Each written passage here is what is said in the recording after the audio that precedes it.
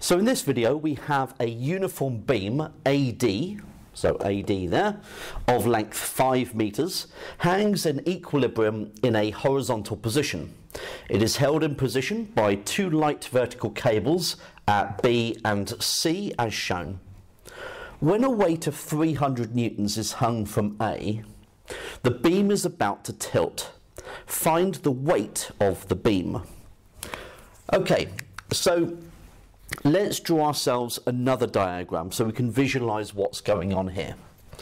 So here is my beam, here is A, and here is D. Now, because we know that the beam is uniform, that means that the weight acts through the center. So let's call that W newtons.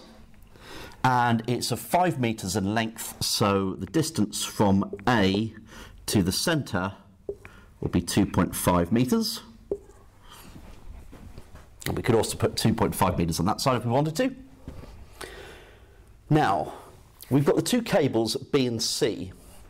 Now, if we are attaching a weight of 300 newtons to A, so 300 newtons going downwards there, then what's going to happen is, if it's on the point of tilting, that means that the brunt of the weight is being pulled through B.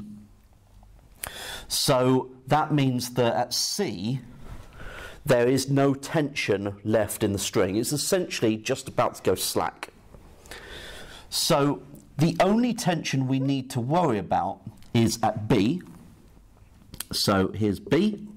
We can ignore the tension at C. So we can call that tension at B. Okay. We know that this is 2 meters. So if that's 2 meters, then this bit here has just got to be half a meter, hasn't it? So that distance is 1/2 of a meter. And this gives us enough information now to work out the weight of the rod, or the weight of the beam rather. So we can do that by taking moments about point B. Now, the reason why I would take moments about point B is because that means that I don't need to consider the tension at B. Because I'm taking moments about that point, I don't need to consider that tension because the distance from B to the tension is 0. So, taking moments about point B, let's consider the force at A first.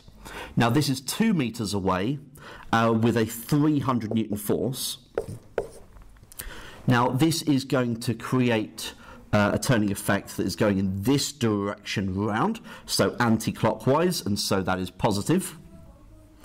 And then for this one, so we can put a little positive sign there if you like, and then for this one we are 1/2 a meter away from the W Newton force, so 0.5 times W, and that is going to be creating a turning effect that is going clockwise, and so that's negative. And so the sum of those will be 0, because we're still going to be in equilibrium. So this gives me an equation now for W. So we know then that 0.5 W is equal to 600. So if we divide both sides by 0.5, then W is going to be equal to 1200. So we know that the weight of the beam is 1200 newtons. Okay, and that's what we wanted. So, next bit is now the weight at A is removed. Find the maximum weight that could be hung from D without the beam tilting. So let's adjust this. So we know that this is now 1200 newtons.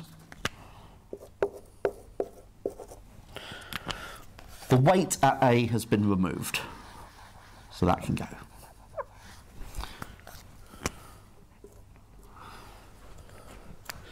Now, the maximum weight that could be hung from D without the beam tilting. So we're going to be hanging a weight at D. Should we call that, what should we call that? V? Why not? V newtons. Okay, now because the situation has changed, we've now got the tension at C. So let's bring that back in. So here's C, and we've got a tension at C, and that's 1.5 meters. Okay, and this is going to be 1 meter, isn't it, to the centre of the rod. Now, because the question's saying the weight at A is removed, find the maximum weight that can be hung from D without the beam tilting, that means we need to consider at the most extreme point that the beam is on the point of tilting. And if the weight is being added here, it's going to tilt about C now, rather than B like it did in part A. So that means that if it's tilting about C, the tension at B will now be 0. So that is now gone. Okay? So the question now is, what is V? Well, this is a very similar picture to the one that we just did for part A, isn't it? So if we decide to take moments about C, then we can look at 1 meter away from the 1200 Newton force, so 1 times 1200, and that's going round in an anti-clockwise motion, and so that's positive. And then we are 1.5 meters away from the V Newton force, so 1.5 times V, and that's going round in a clockwise motion, so that'd be negative. So we have that 1.5 V is equal to 1200. So 1200 divided by 1.5 is 800. So V is 800. So the maximum weight that can be hung from D without the beam tilting, you could say, is 799.9999999, as close as you like to 800, but yeah, it's 800 newtons. Okay, and so that's our answer.